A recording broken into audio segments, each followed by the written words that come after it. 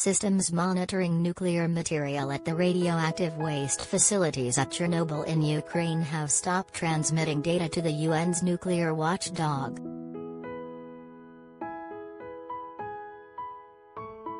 Russian forces surrounded and seized the Chernobyl nuclear power plant last month on the first day of their invasion of Ukraine, and have since refused to let some 210 staff members leave the site.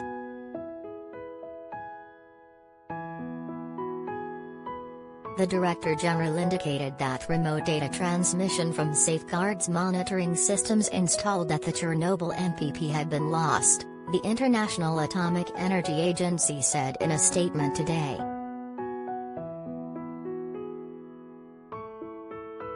Safeguards refers to the field of IAEA work aimed at keeping track of nuclear material and waste products generated by nuclear power plants. The IAEA urged Russian authorities to allow the 210 staff members who are being held captive at Chernobyl to leave, arguing that although radiation levels in the area are relatively low, it is necessary to ensure safe rotation of staff.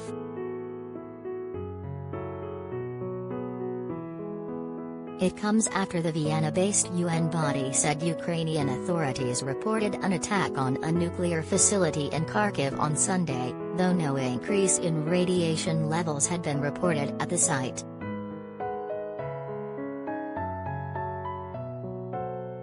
The facility is part of the Kharkiv Institute of Physics and Technology, a research institute that produces radioactive material for medical and industrial applications.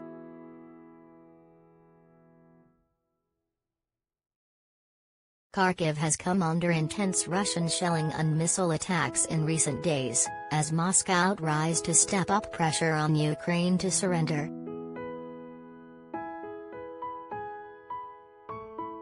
The Nuclear Institute itself has been at the center of online conspiracy theories and unsubstantiated claims in Russian media that Ukraine is attempting to develop a dirty bomb, a crude nuclear weapon capable of causing mass casualties.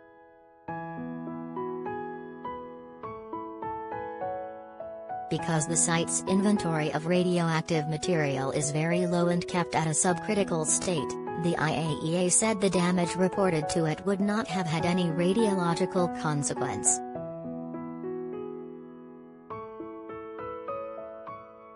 The IAEA said this was just the latest instance of a nuclear facility becoming caught up in Russia's war on Ukraine.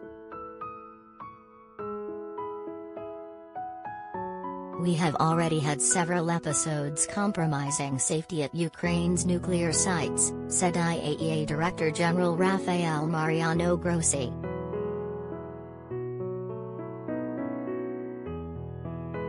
There have been reports of damage to radioactive waste disposal facilities near Kyiv and Kharkiv, and Russian forces have hit the Zaporizhzhia nuclear plant, causing a fire that had to be contained.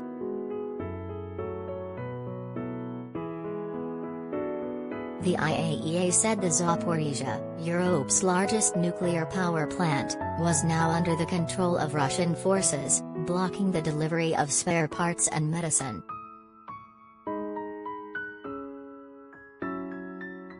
Only 2 of the facility's 6 reactors are operating. Grossi meanwhile has offered to travel to Chernobyl to try and negotiate the safe release of the 210 staff who have been on site for almost a fortnight and have not been allowed to leave by their Russian captors. Communications have also been cut with small nuclear facilities in the southern city of Mariupol, which is surrounded by Russian forces, leaving residents without electricity or running water.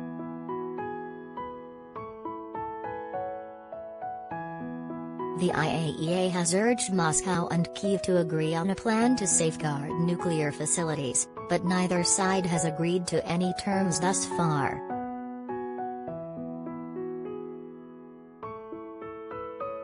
Last week, footage emerged from the control room of the Zaporizhzhia nuclear plant, as staff members pleaded with Russian forces to stop the shelling of the station.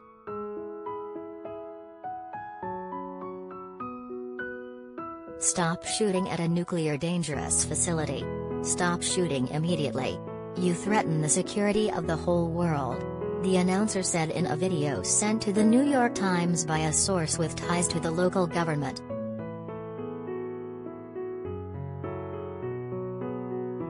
The work of the vital organs of the Zaporizhzhia station may be disrupted. It will be impossible for us to restore it, the announcer continues. You are endangering the security of the entire world. Attention! Stop shooting at a nuclear hazardous facility. Stop shooting at a nuclear hazardous facility. Stop shooting at a nuclear hazardous facility. Attention! Stop it.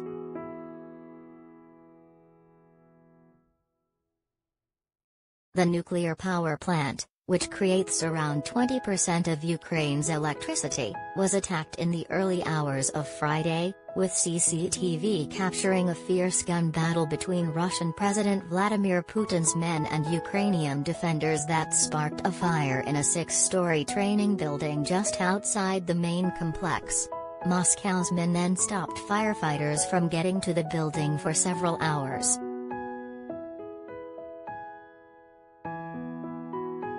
Eventually, emergency crews were allowed to go in and douse the flames at the Zaporizhzhia plant before Russian troops moved in and occupied the site.